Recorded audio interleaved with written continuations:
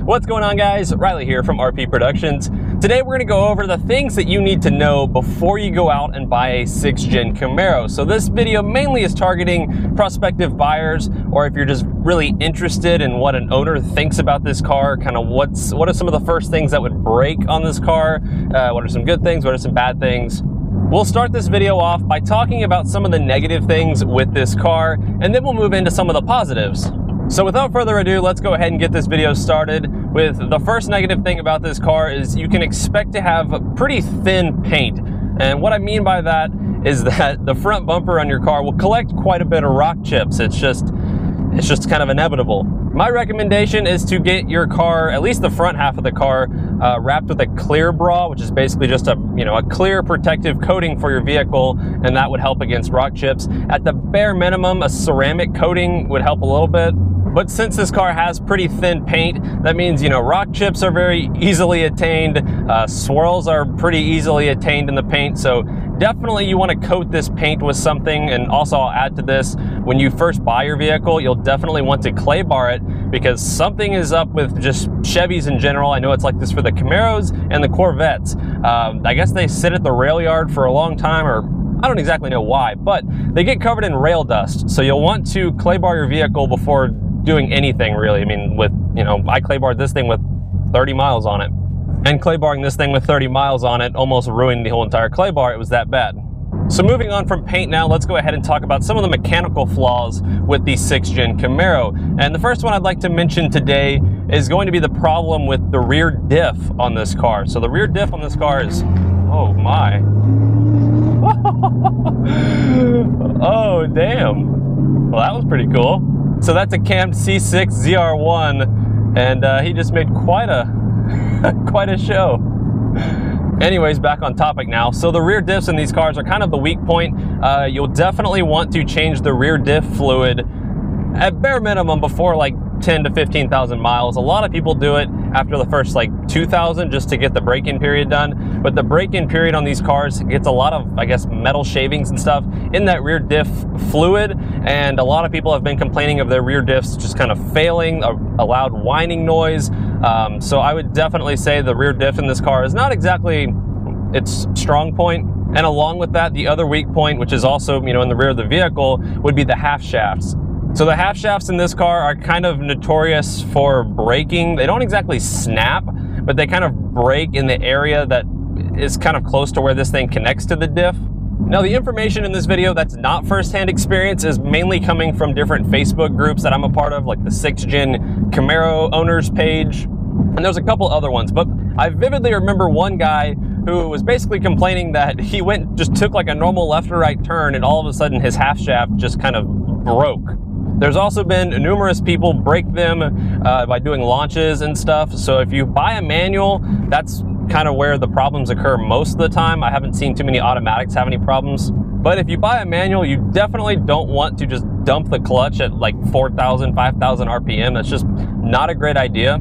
So if you're going to buy this car and you're going to drag race it, you have to learn how to kind of feather it and slip the clutch a little bit, which takes a little bit of practice. Now, keeping with the mechanical problem theme that we have going here, now let's move on to the motor. So the motor on this car is actually great. With that being said, I have seen several of them blow up for no reason before like 2,000 to 3,000 miles. It's just, I don't know. Now, granted, that's the case with a lot of manufacturers. Some engines are just, they got stuff wrong with them from the factory. And that's why I always tell people, put about 5,000, 10,000 miles on your car before you go and modify it. That way, if you had a bad motor or something, the problems will kind of sort themselves out, before you dump a bunch of money into your car and then blow it up, and then it all falls back on you because you can't make a warranty claim. But yeah, for some reason, I have seen like somewhere between 6 to 10 of these LT1s just kind of go bye-bye for no real reason. Now, don't get the wrong impression that this motor's bad, because it's not, and generally that won't be the case. I'm just trying to mention stuff that I have seen somewhat regularly on, Facebook groups and stuff, and that's just something that I would take note of. Just kind of be careful your first few thousand miles with the car.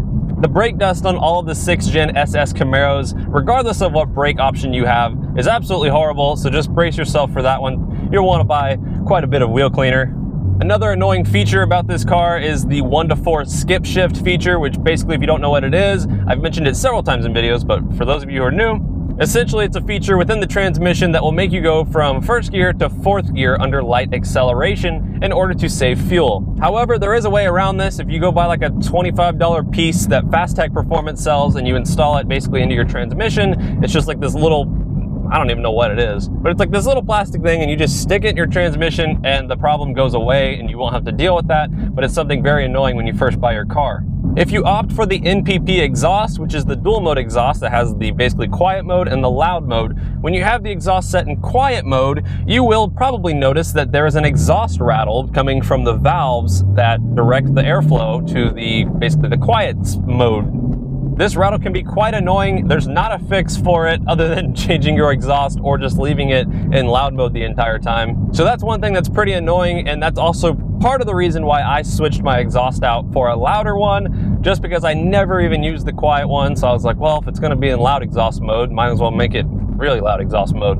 And lastly, the last negative thing I will talk about is interior rattles. I've seen a lot of people have problems with their doors rattling. Thankfully, fingers crossed, I have not had any door rattles with this car, which I am super thankful for, because that is one of the most annoying things. You know, when you buy a new car and all of a sudden stuff just starts rattling for no reason, that can be a bit of a pain. But I have seen a lot of people complain about it on Facebook and stuff, so I'll definitely say it's still a problem, but I have not personally experienced it.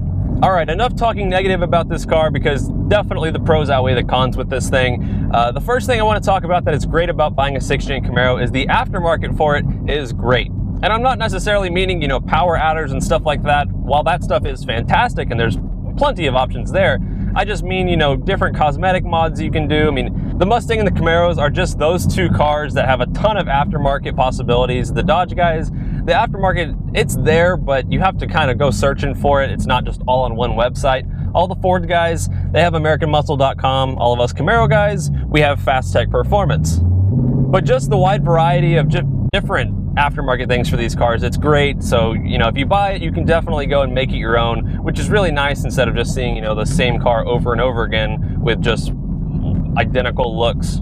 Now, probably one of the biggest pro about this car is the fact that it is the best performance bargain that you can buy in terms of, you know, the American cars in this segment. So this is faster and handles better than a Mustang, faster, handles better than a Scat Pack Charger or Challenger. I mean, just overall, this whole package, this is the car you want to buy if all you care about is the performance. The Mustang and the Challenger, they're, you know, a little bit more comfortable, I would say, a little bit more daily drivable, a little bit more livable. That's not to say this one's not livable, because it is. You just kind of have to get in the mindset of like, all right, I'm going to go drive, you know, my sports car now. Also, with that being said, this doesn't just apply to, you know, the American competitors, but this car, the 6th-gen Camaro, is just as good as cars that cost 2 to 3 times as much. I mean, the performance bargain with this car is absolutely fantastic. I mean, that's why I bought one. I wanted to give this a shot to just see how good this car is. And from a performance standpoint, it's absolutely flawless. So now let's talk about the warranty on this car. So, a lot of people have this misconception that if you take your car to a track, the warranty claims are not covered because you were racing your car. With the 6th-gen Camaro platform, that is not true. You can buy this car, take it directly to a drag strip or a racetrack, and race your car, and you're covered all day long under warranty, until you do aftermarket modifications, you know, such as a tune or headers or whatever.